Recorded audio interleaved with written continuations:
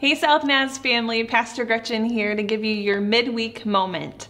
I want you to think about one of your favorite places that you like to sit in at your house. Or maybe you're trying to think of someplace else that's not in your home as you've been spending more time at your house. So I want you to think about that special place that you enjoy sitting in the most. Maybe you're sitting in that spot right now as you're watching this video. One of my favorite places that I love sitting in or looking out is our kitchen window overlooks two bird feeders that we have. We have a suet and then we have thistle seed.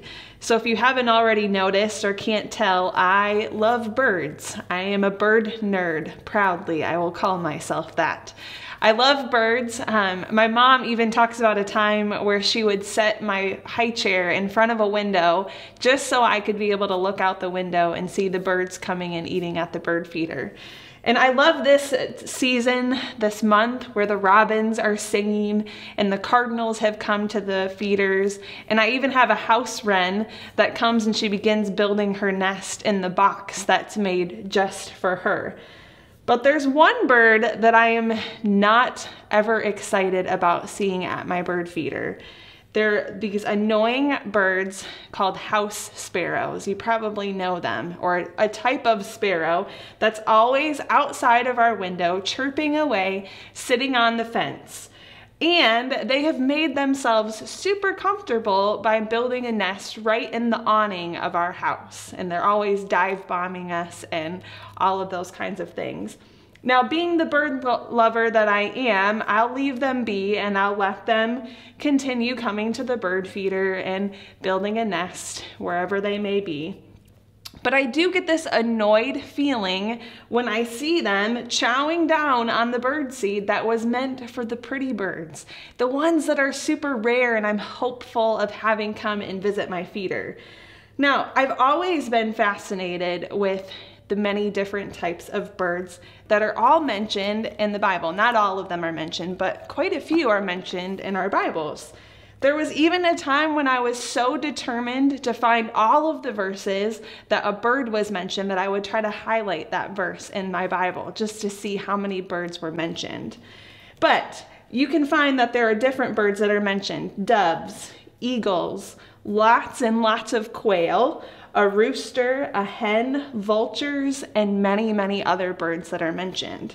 And of course, the sparrow is mentioned in the Bible. 6 verses, to be exact, where they're mentioned. So I began to wonder, if this bird is mentioned that many times in our Bible, what could I learn from this bird that I find to be super annoying?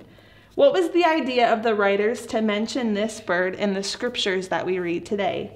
Luke 12, verses 6 and 7 says this: "What is the price of 5 sparrows? 2 copper coins? Yet God does not forget a single one of them. And the very hairs on your head are all numbered. So don't be afraid. You are more valuable to God than a whole flock of sparrows." I think these 2 verses are super simple. If God cares for that simple sparrow, not even forgetting a single one, how much more do you think He cares for you? While we're spending more and more time at home, or maybe we're working even longer hours than we normally would, we're preparing an online lesson for our students, we're wondering about what the week will hold and how we're going to keep up with the things going on at home. Maybe we're ordering our groceries online every week. We're reading a book to our kids, or we're watching the news come across our screens. It's easy to think, does God really care about me? Now, I don't want you to misunderstand me to think that God is comparing us to a sparrow, but He is reminding us that He does care about that simple bird, the one that I find to be super annoying and not all that impressive. But He views us that we are even more valuable than that bird. Did you know that God values you, not just cares about you, and knows the numbers of hairs on your head, as the verse says, but He takes pride in you, and He thinks about you. His heart aches for the things that keep you up at night. He hears your prayers that are said and unsaid. He smiles when he sees the things that you have accomplished, big and small. God values you today, and I just wanted you to be reminded of that this morning. But I want to pray with you, and we'll close this midweek moment. Dear Heavenly Father, I pray for the person watching this YouTube video this morning, God.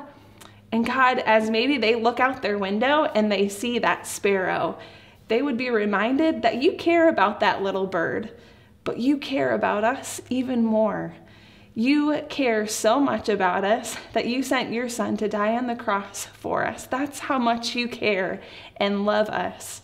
God, I pray that you would meet this person that's watching this video in this time of wondering what's going to happen next, that you would just bring peace and comfort on their lives, God, and that they would remember that whatever they're doing throughout their day, whether it's laundry or dishes or feeding their family or working, Father, that you value what they are doing right here and right now. Thank you for valuing us and loving us so much. We love you for all that you do. Amen.